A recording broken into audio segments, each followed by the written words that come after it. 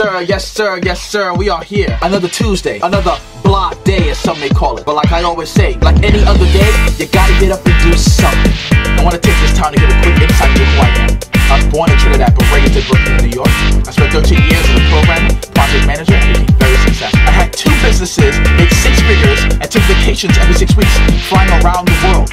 Life was great, but I wasn't fulfilled in life. I felt like I needed to serve a bigger purpose. So I asked God, what is my purpose? And He answered.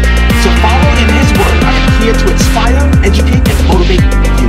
You who can hear the sound of my voice. He created me for right here, right now, so I can say to you, you're faithful, doubting, lazy, non-believing, undecided, uncommitted, undisciplined, not loving you. Stop quitting. You who wants more, who craves more, who asks for more out of life. You want a better marriage, you want more income, you want a better situation. You want the cars, the girls, and a fancy life. You who want to succeed, but aren't willing to put everything into what you're doing. You stop quitting. Think about it. How can you get to the next level if you don't work for it? If you don't put in the time necessary? If you don't invest or commit? If every day you don't do what it takes to get what you want? Instead of understanding that simple concept and applying diligence to life, you sit there and complain about everything that's going on wrong with you and in the world. Nah, the sun isn't aligned on the sky the right way. You don't get it. Nah, I didn't wear my lucky socks today, so I don't got luck on my side. You don't get it. Nah, see, my friends left me and I'm nothing without them. God? I don't believe in God. I'm broke. Man, I'll get paid till next year. You don't get it. They said I'm not good at acting. And that gym thing I tried last week, I didn't lose any weight. I'm not going back. You don't get it. No, I get it. You're complaining about everything.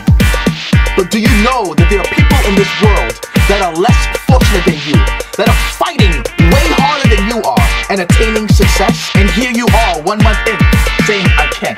2 days in, I can't. Somebody doesn't believe in you or tells you no, and you say I can't. I'll never forget this.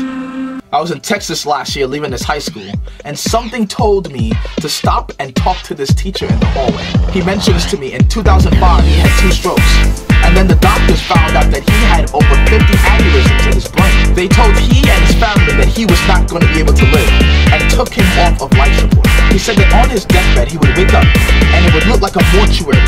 Dead bodies laying around waiting for him to join them. But he told himself that this isn't the end for me, that I've got more fight left in me.